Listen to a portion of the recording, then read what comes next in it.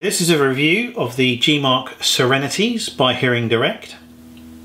As we can see, this is a desk phone, and is a particular feature of this phone is the emergency response, or the emergency feature, which is supported by this wristband here. However, we talk about a few of the other features of the phone, and then we'll finish with the SOS feature. So, a lot like many of the other Geemarc model phones we supply, we do have extra large buttons here, and they have a good white on black background, so that enables them to be easily seen and used.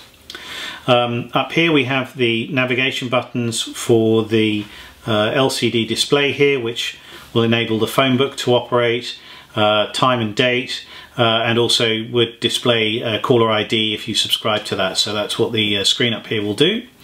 Down here we have the speakerphone option, so the phone can be used in a hands-free fashion, and the volume control for the speakerphone functionality.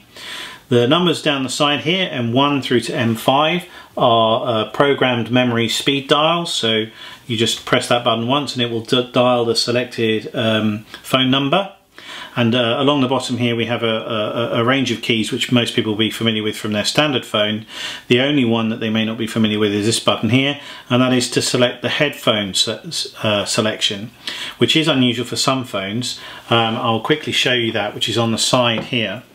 Down here you'll see a little headphone socket. We do provide something called the Geemarc CLA3, which will fit into this socket here, and is a headset that can be used. So that's for the headphones, and also a little microphone boom, so you can use the phone using a headset rather than the handset or the speakerphone. In addition, just to finish off the buttons that we can see here, we have a slider here. This is for the tone on the phone, and a slider here which is for the volume control. We'll come back to the SOS button at the end. And then on this side of the phone, this here is your boost button, which you can press several times, and even when the phone is set to maximum, this will then turn it up quite significantly in jumps rather than on the slider here. So when this is set to maximum and this is set 3 times to maximum, the phone will then enter its maximum volume capability, and that maximum volume is 30 decibels, and that, when compared to a standard phone of around 8 decibels, gives you an indication as to how much louder this phone can be if that's what you're potentially looking to buy this type of phone for. So just quickly to finish off the other parts of the phone, we can just have a quick look at the rear of the phone here, and you can see here this switch here will enable the screen to become here to be backlit, which is either can be on permanently during the day, or you can leave that on at night, and it gives you some degree of a night light as well if that's your if that's something that would be suitable. On here is the connection to the telephone socket, so the connection cable supplied with the phone itself can then be plugged in one end here and the other into the phone socket in the wall. It does require its own power supply, so it comes again with a power supply cable and a normal 3-pin plug to go into the wall.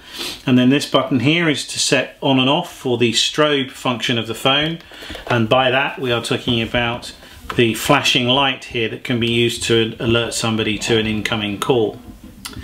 So the final feature, as I said I would talk about at the end, is this SOS feature here.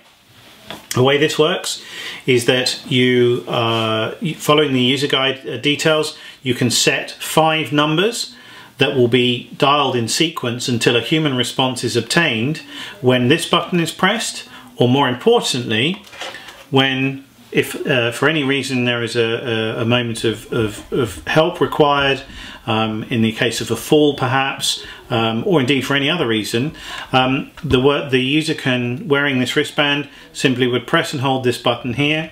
It would then communicate wirelessly with the phone, and it would have the same effect as if you were pressing this button here, and it will then dial through a sequence of 5 numbers in order to obtain a human response.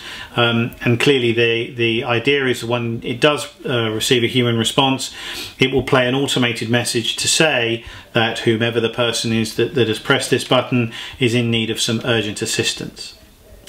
So that's the Geemarc Serenities.